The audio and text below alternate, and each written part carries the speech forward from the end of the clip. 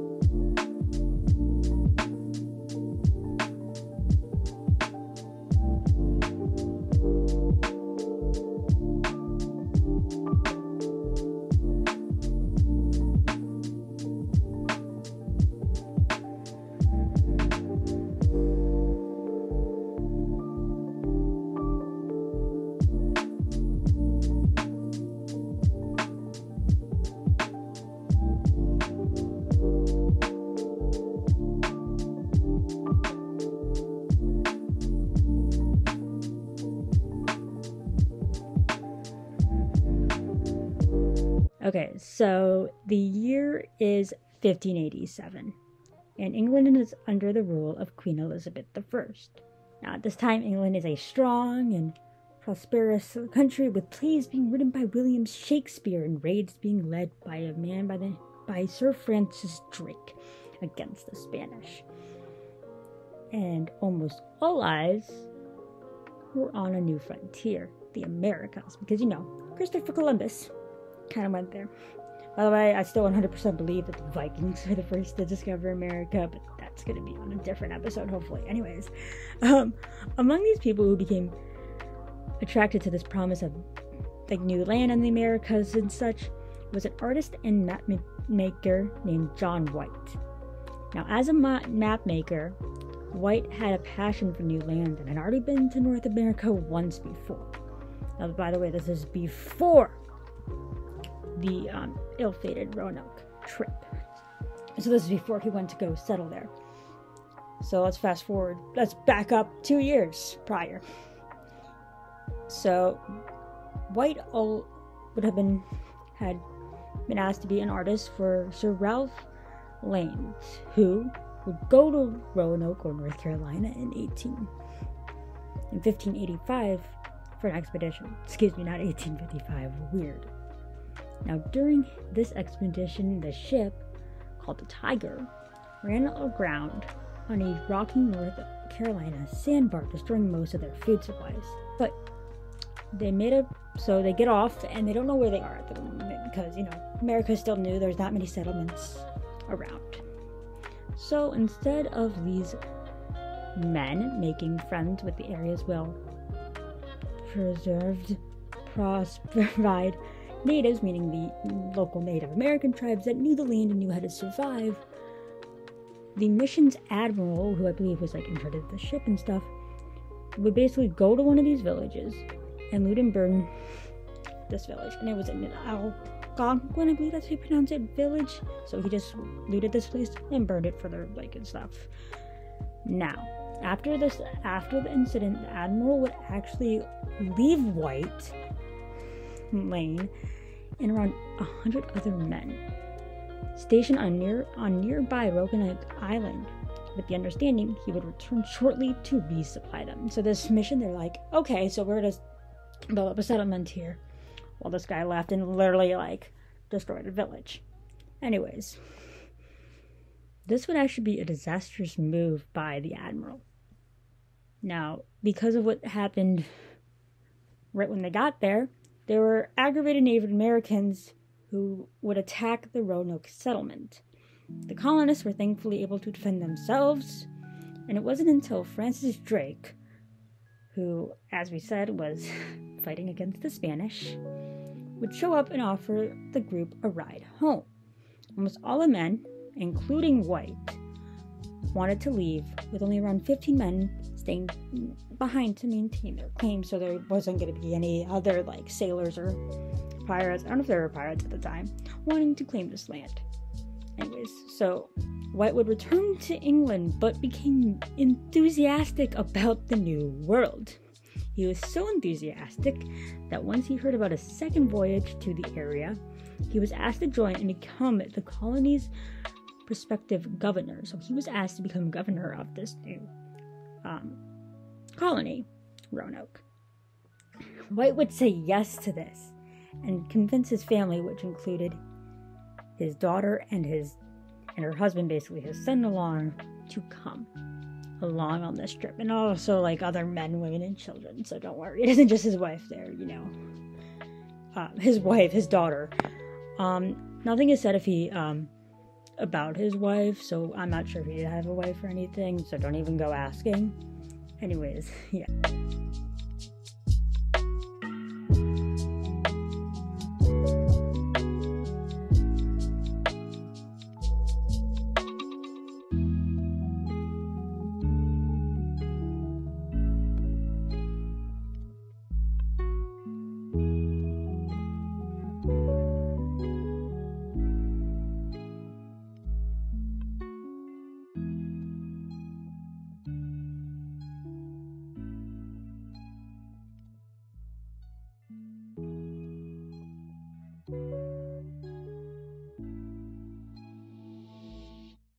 Now, let's get to the early days of the Roanoke settlement. Unlike their first expedition to Roanoke, this expedition, like I said earlier, included women and children, alongside people who wanted to create a settlement instead of just exploring there. So they wanted to actually, build up a town, maybe a city. But it wasn't all perfect, because right when they got back there, the colony would start to have problems. Originally, the group was going to settle 100 miles away from Roanoke in a fertile area in the Chesapeake Bay area. But the navigators were forced to stop at Roanoke to check up on the 15 men that were left behind there originally. Oh, by the way, we're in 1587 now, I forgot to mention that. Anyways, now the group, once they arrived at Roanoke, had two options: either go to the Chesapeake Bay area or stay at Roanoke. Now, the navigator at the time would say, quote, "It had been good enough for the last group," end quote. Would tell the group that he had a Spanish ships to plunder. Basically, this guy was like, "I don't want to stay here. Get the hell off my ship." The colonists would dismark the ship, eyeing their new home warily, and move and land to track down the old settlement. So basically, the captain of the ship said, "Get the fuck off my ship. Walk the plank." That's not it. Okay. So instead of actually finding these 15 men with a thriving settlement, they would find bones of the men. The 15 men had died in a coordinated attack by Native American warriors, leaving the settlement with bad blood with the local tribe. So they were already on very, very terrible, connections with the Native Americans. So if they did ask for help, the Native Americans would have been like, no. Now, White decided, I'm going to try to form new relationships, kind of be like, hey, those guys weren't the smartest people. I will be better. But he actually His men at the time had conducted a dawn raid on the wrong tribe's encampment, wounding friendly Indians who ended the day, who basically had more hatred to the Roanoke colonists. So right away they decided, oh, this must be the tribe that killed the 15 other guys. Let's go raid their camp. Turns out it wasn't. It was friendly. And now I will say this now, if they did not, what's the word I'm looking for? If they did not, go to this tribe, kill the wrong tribe, I think they would have survived and actually have a thriving colony. Anyways, even though it was a rocky start, the colony would welcome the first English person to be born in the New World. That's right. Something good did come out of Roanoke. That would be Virginia Dare, who was the granddaughter of John White, who would be born sometime in August of 1587. So there's already one good thing coming out of, all this bad thing, and one good thing in America. We had the first American, but technically not like a white American. Not, oh god, I sound fucking racist. Holy shit. The first English person. There we go. Okay.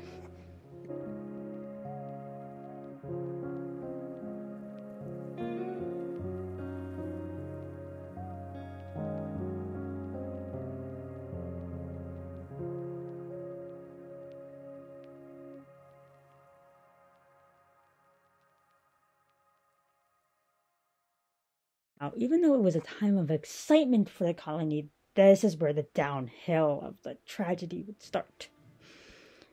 Around this time, they were noticing that their food supplies was running low.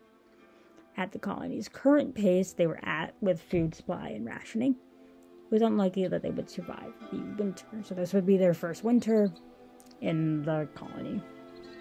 Alongside their food supplies running short, only a few supply ships would stop at Roanoke.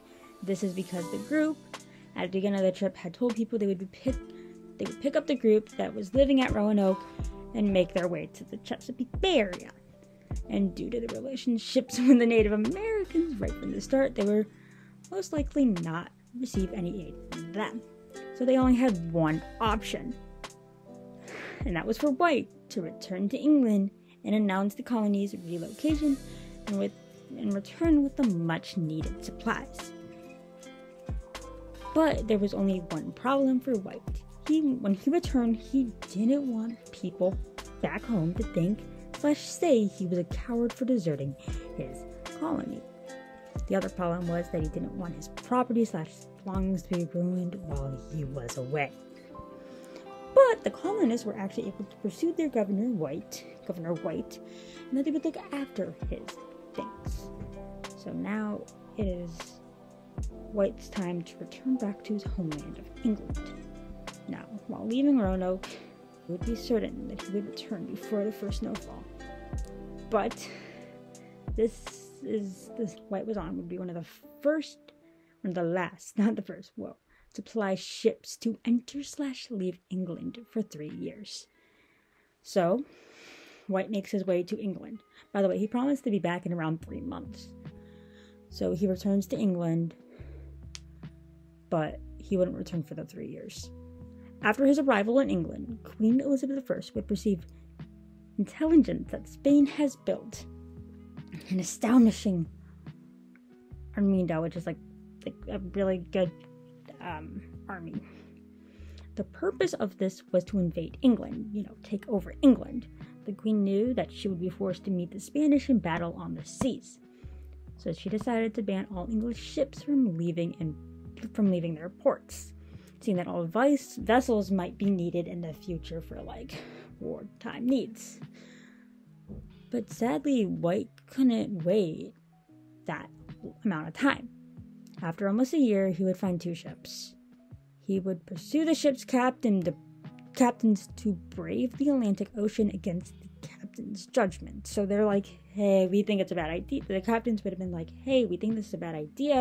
Queen Elizabeth's like, they may need our ships, But the voyage would never reach the island. they would be attacked by French pirates, and the pirates would have taken all of the supplies slash food that was meant for the Roanoke colony. So they have to go back to England now, because they kind of got robbed by pirates. So John would wait another 2 years until the war would be over and return to Roanoke in August of 1590.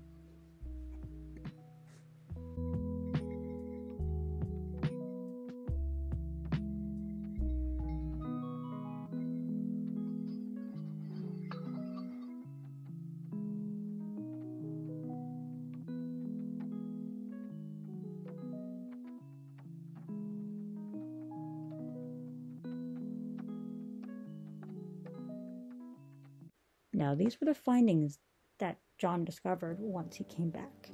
Once Wright arrived in Roanoke, he found absolutely nobody. The settlement was now overgrown and houses stripped and demolished, as if it had been abandoned for years, not even a month or 2. Years, it looked like it. Now, while looking for evidence of his family or the rest of the colony, White would find the letters, quote, well, not quote, these are the letters, C-R-O, carved into the bark of a tree, as if the word was not finished and it had been abandoned. But a couple feet away on a garnish post, the word croatoan was written on it.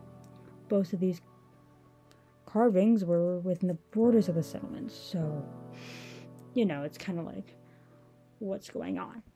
But White had thought to himself, now this quote is from allthat'sinteresting.com, quote, at least there was no cross, end quote. Since before leaving, he had told his family to add a Maltese cross to any messages they left. So if they did leave the colony or the settlement, to put down this specific cross, and I will know it's you. So that's it. Nobody, there's literally, no more information about what happened. John didn't know what happened. There was no signs. They probably were looking for ages and ages, but just couldn't find this settlement. So now let's get into some of the theories. That was a little backstory. I don't want to get into the fact that, what happened to John is, did he just die of heartbreak? I don't want to get into that, because this is about Roanoke and not John White. Anyways, so let's get into the theories. Some of these theories have been around since the day the disappearance happened and the world speculated so many different things. One of the main ones was death. One of the most popular theories is that the colony had died during the winter of 1587, since their odds of surviving was very low to their supplies running low and White not returning yet, as he promised. But in recent years, this theory actually probably isn't true, which is crazy. This is because in recent years, there has been a lack of human remains / bodies found on Roanoke Island, as well as the clear evidence that the colony had been carefully dismantled. Another reason for this is actually the carving found by White priests, basically saying, they planned this. They planned to leave. Now, next theory would have been relocation. Now, there's a bit of context for this one. The word Croatoan was actually the original name for North Carolina's Hatteras, I believe that's how you pronounce it, islands, and the name of the tribes located there. Now, this information, some people speculated that the colony had relocated to this island. Now, it's actually the theory that White himself had believed, but due to the weather conditions, he was unable to investigate this theory further. Due to the conditions, White and the ships he brought over, the crew would have to be forced to go back to England. Now, in the years following, White would make repeated pleas to the leaders of England's seafaring community. Now, White, sorry, the years following White. It's actually the years following White would try to plead to leaders to allow him to go back to Roanoke. But White would never return to the New World. others are able to settle in the New World. So this kind of pisses him off, like that he was never allowed to return back, but everyone else was. So I kind of lied. I'm like, nobody really knows what happened, but I was right. He was never allowed to return back. Now, this one is very popular and a bit of a really lengthy one.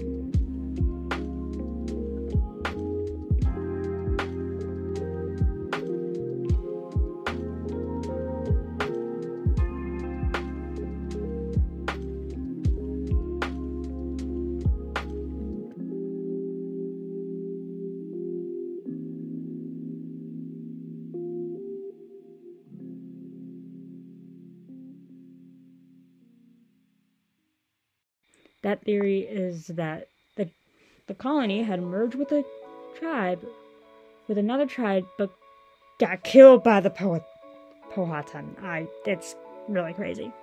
So fast forward a couple years, 1607. The Jamestown colony would ask friendly tribes about the colony to maybe get some information. During a conference between John Smith and Chief Powhatan, it was said that the Roanoke colony had merged with a local tribe. Now, this tribe's name is unknown, and that during an intertribal warfare between this tribe and the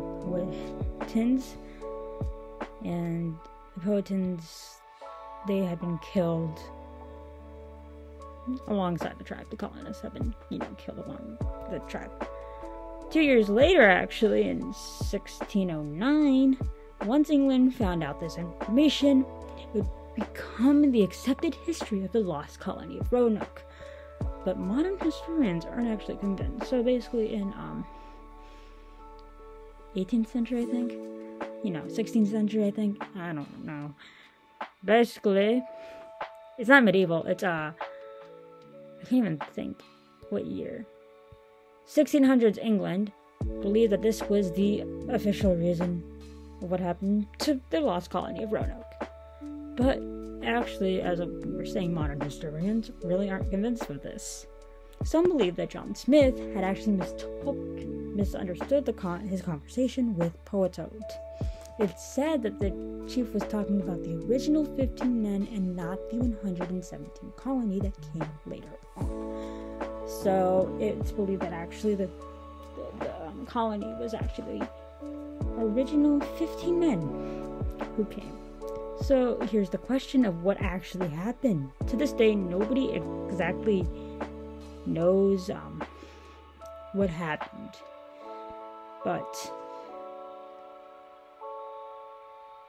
But actually, this is kind of like another main one, is that many early colonists have reported seeing Englishmen living alongside native tribes, while others say they also met the ancestors of the Roanoke colony. So theories are still up and down. You can literally go and visit Roanoke if you feel like it, but I'm very sorry about the sneezing in the background. Everyone has the fucking sneezes in my house whenever I want to record. Anyways, yeah, so it's really unknown what actually happened to these people.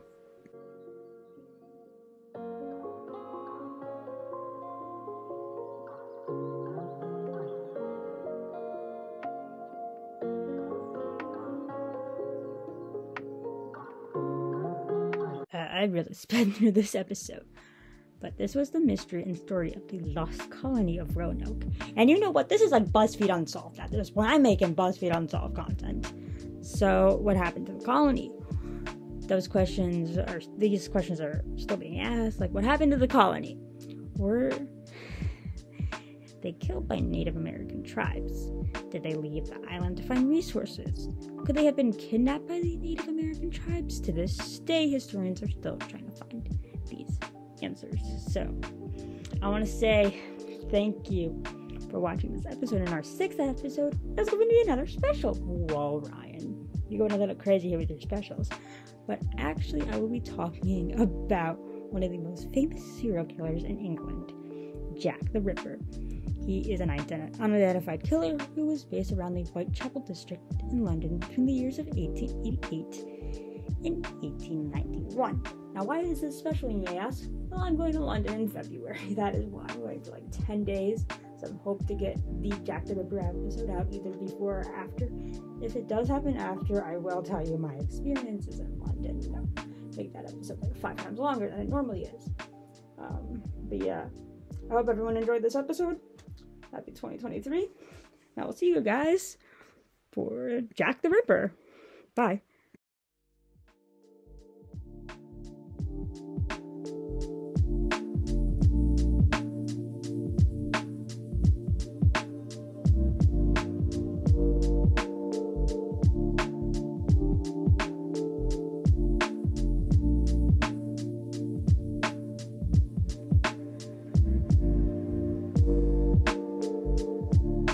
We don't want to get copyright claimed. Anyways, welcome to, editing Ryan. Now, the reason I have sunglasses on, even though I'm clearly on my bed in my room, is because I'm looking at the viewfinder on my camera to show you the difference. Hi, this is Ryan. It's really hard not to look. It's really hard to look in the lens compared to behind it, which is the viewfinder. With that out of the way, I look like a motherfucking Karen right now. Anyways, there we go. So, I want to bring up some mistakes I had in this episode, which is, of course, Roanoke, the lost colony, I'm gonna call it? Yeah. So, where did I throw my phone? Okay, so, one of the first things is the dates. The dates, of course, are confusing because of how many gaps there are in this story. The dates do get confusing, so I'm putting up my hood because I can't with my hair right now. So, there we go. So the first thing is the times. There's two different. The first expedition to Roanoke was in 1585. So that would be 2 years before John White, who was the governor of Roanoke, would take his son-in-law and his pregnant daughter and like the other 150 some odd people to Roanoke to actually settle there. Another thing is who was like the person who led the first expedition. That was a man by the name of Sir Ralph Lane. And now the mission and the person who actually started the bad ties with the Native Americans during that first expedition would have been the admiral of that mission, who, of course, not knowing the area well, looted and burned an Algonquin village. So a local tribe's village got burned down because of the admiral. So White, of course, returns to England, as we all know, and then 1587, he's asked to take another trip. So he does, but they, of course, wanted to go to a different area, which was in the Chesapeake Bay area, and of course there were other like colonies around this point. But of course they go back to Roanoke and go locate the missing tribe, which is like, but it wasn't White who decided that. It would have been like a ship's navigator. And then, so apparently White's men wanted to do another raid on, so White's men actually wanted to do a raid on the tribe that had killed, that had killed the 15 original men who had stayed in Roanoke. But of course they did it on the wrong tribe, causing tensions between now Roanoke and this tribe. So that's what happened there. And then of course he goes back and a war breaks out. So when he gets back, yada yada yada. He would be, now when he returns to England. That would be the final supply ship to leave / enter England for the 3-year period when England was in a war with Spain. Or the Spanish. I think it was Spain, not the Spanish. So, returning to Roanoke in 1590, they would find the words Croatoan written on a tree. So, yeah. Of course, this is still unsolved, but if you go to Roanoke, I believe you can visit there. There's, you know, archaeological digs happening there, and they are finding stuff and trying to really piece together this mystery. Now, like I said previous, when asking the Powhatan, basically Pocahontas' tribe, I believe, yes. Wait.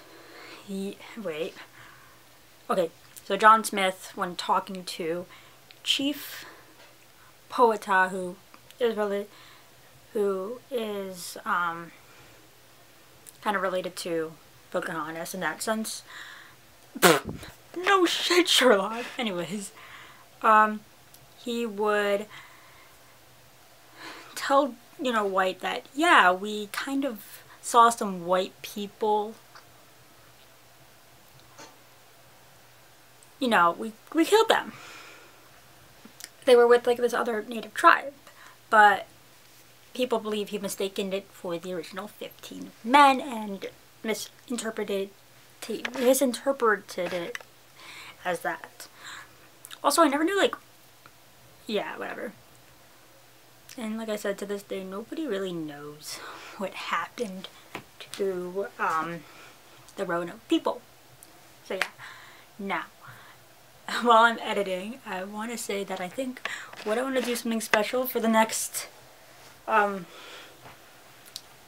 maybe episode is actually somehow try to sync my voice with my microphone to this camera and actually do a sit-down episode for, I believe, Jack the Ripper. I may do before I go to England, because I'm actually going to England, so that's either coming out before or after I leave. So that's going to be really, really exciting. So yeah, I hope you guys enjoyed this episode, and I will see you guys next time. Goodbye. Also, I hope you like this new format of maybe editing Ryan here. So yeah.